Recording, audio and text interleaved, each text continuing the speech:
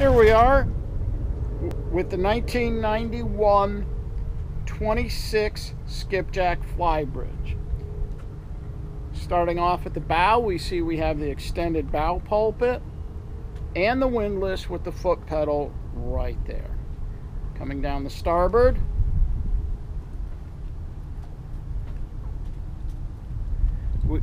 we see we have the enclosed bridge, lots of windows for the interior.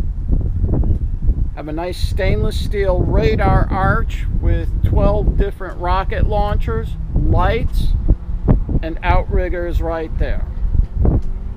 Checking at the cockpit, we see we've got lots of room for 4 guys to fish.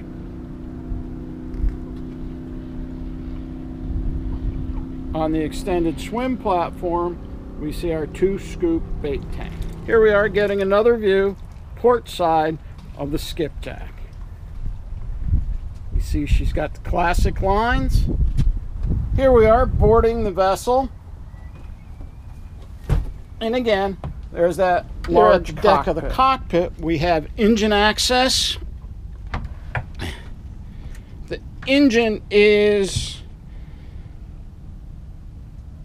not original and was replaced in 2008.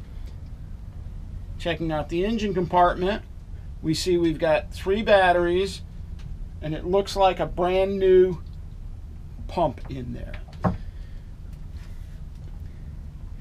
Over here we have access to more index storage,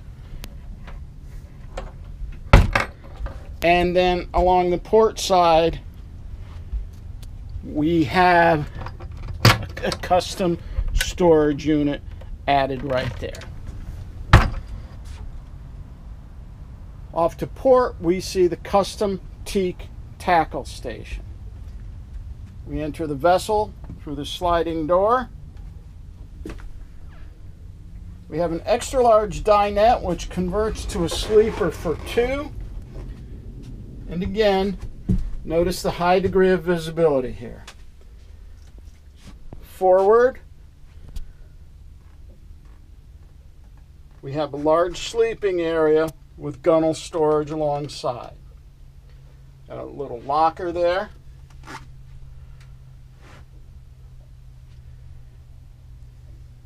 At the galley, we've got drawer storage, stainless steel sink, and a refrigerator freezer right Moving there. Aft, we see we have a new marine head in there with an electric flush, shower wand, and a stainless steel sink.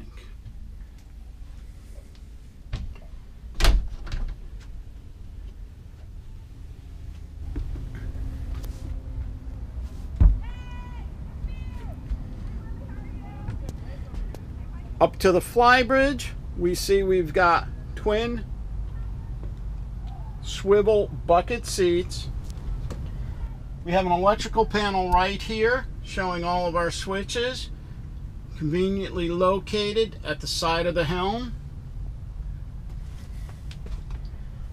Forward, we have the stainless steel ship's wheel, Garmin GPS 441, a Lowrance Elite 7 with the Chirp technology, and the Raytheon radar SL70 model. Looking back, we have another view of the cockpit. Just imagine it loaded with fish.